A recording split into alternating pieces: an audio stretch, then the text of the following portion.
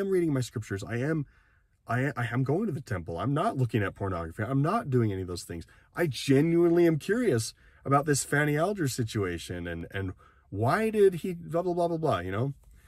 Well, listen, Rio, you shouldn't be focusing on those things.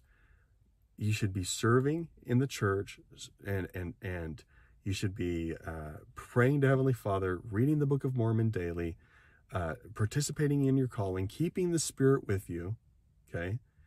And worship Christ and follow Christ, and Heavenly Father will take care of those things. Those won't be issues for you anymore. The reason that these are issues for you is because you're losing grip, brother.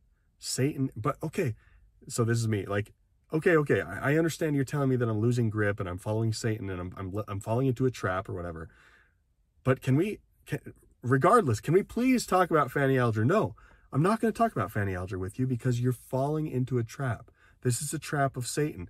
So it's this dance. I've been through this, oh my gosh, probably hundreds of times with all sorts of church leaders and church people.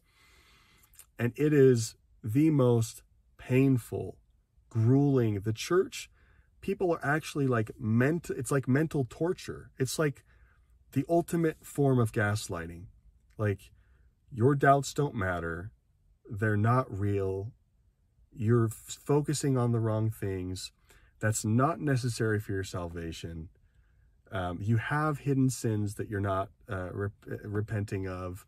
I mean, it goes on and on and on and on. And this stuff absolutely still happens. Absolutely. Or what's even maybe potentially more painful is when they do start to talk about the issues with you, but they do the apologetic dance. And they say, well, you know, we don't know, Fanny Alger, we don't know that he married.